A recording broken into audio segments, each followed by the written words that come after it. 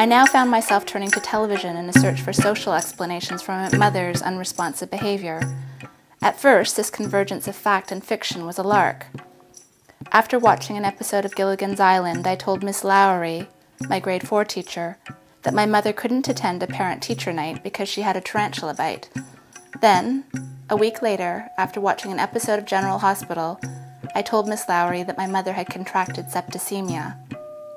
Just before Thanksgiving, my father stopped by unexpectedly.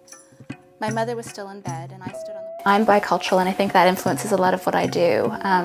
The fact that my parents met in the way they did, I think makes me very interested in stories of strangers who meet in unlikely ways. And that was the story of my parents and how I came to be. And I think I'm generally drawn to those kinds of stories.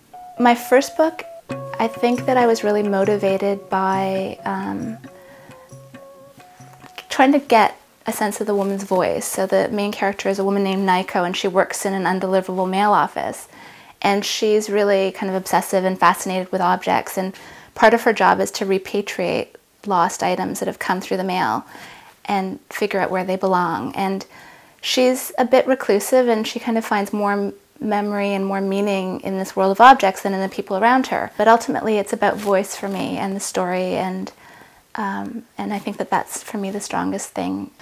I think the one thing that unifies all of my work, because I've worked as an art writer, I've done academic work, I've written essays, is I'm very interested in how people deal with the past and how people understand themselves within history.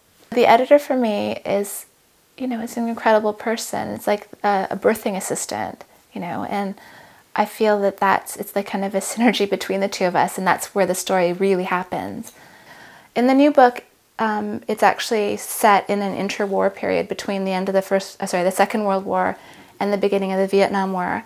And again, it's people dealing with the past, but in a much different way. It's a story of a father and a son.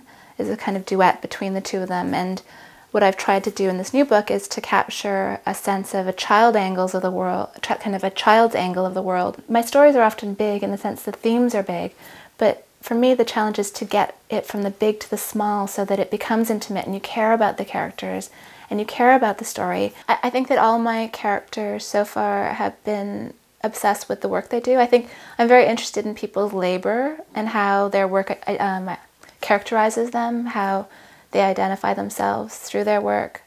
I don't think I'll ever let go of that feeling that I'm an apprentice and that I'm still at the beginning, because I think every time I start something new, I feel like I'm at the very beginning and learning again.